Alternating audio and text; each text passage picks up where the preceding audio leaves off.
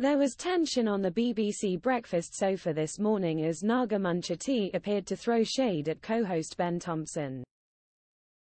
Following a report on a couple who had sailed the world, Ben remarked on the practicalities of it. Fascinating about that, discussing what happens if you have a row on that 6-year trip around the world, he opined. Because there's not many doors to slam.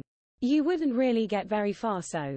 He was cut short by Naga, who chimed in without missing a beat. A bit like sitting on this sofa for 4 hours, isn't it? Looking right at her, Ben responded, "Let's not go there. No escape." However, he then softened and laughingly said, "We would never have a row."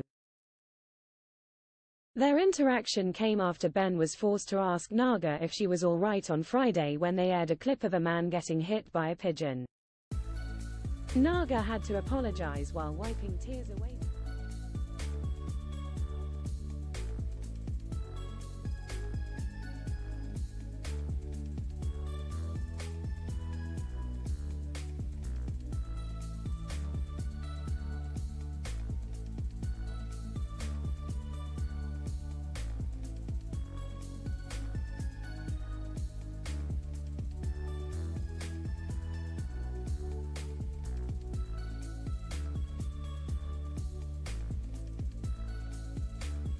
I don't know why this amuses me so much.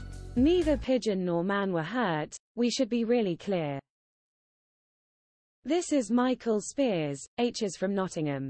He described it as being like being sacked full pelt with a feathered pillow. Naga struggled to hide her emotion as she burst out laughing, with Ben adding, "It was too good not to share." "I am sweating," she told her co-host, wiping tears from her eyes. When you watch it's because you know you're not supposed to laugh, and then it makes you laugh even more.